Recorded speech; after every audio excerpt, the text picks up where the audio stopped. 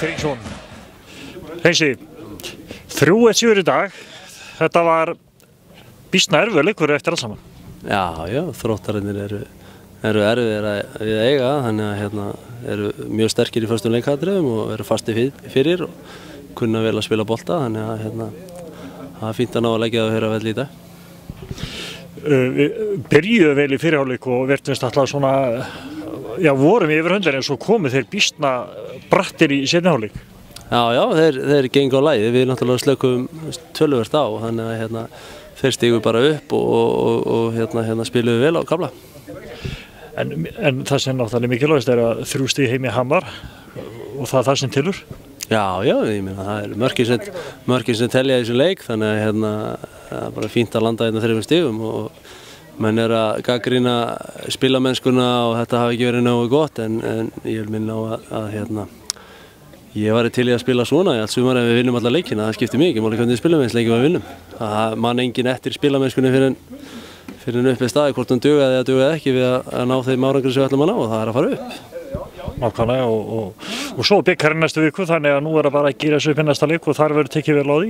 Já, við hefum bikarinn frestaðan leika á móti KF á þriðjudaginn og förum í smá ferð til Siglufjarðar og ætlum að reyna að tjásla mönnum sama. Það eru einhverjir tæpir fyrir leikinn og við ætlum bara að eiga góða leik þar og halda áfram að gera það sem við erum að gera. Við erum að vinna í okkar hlutum og reyna að mæta síðan val í framhaldinu. Nákvæmlega, Sissi. Takk fyrir kærlega. Robin, your first game for our club and first goal. Congratulations. How are you feeling? Thank you very much. I'm feeling really good, of course. It's nice to score in the first game, and I'm feeling good, and we took our 3 points. And you play well. Thank you. Yeah, I'm feeling good. I'm comfortable in the team, and there are a lot of good players, so it's easy to play with them. Yeah. Next game, next Tuesday or Wednesday.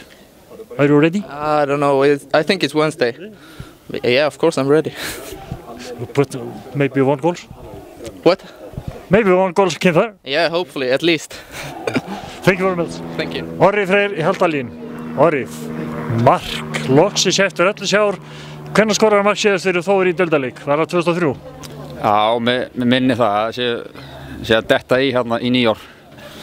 Orri, þetta var mikilvægur sigur í dag. Hann var kannski ekki sérstaklega fallur. Við lágum svolítið á okkur í seinni hlutanum, en engu að síður löndum 3-1 sigur eftir sáttur við daginn.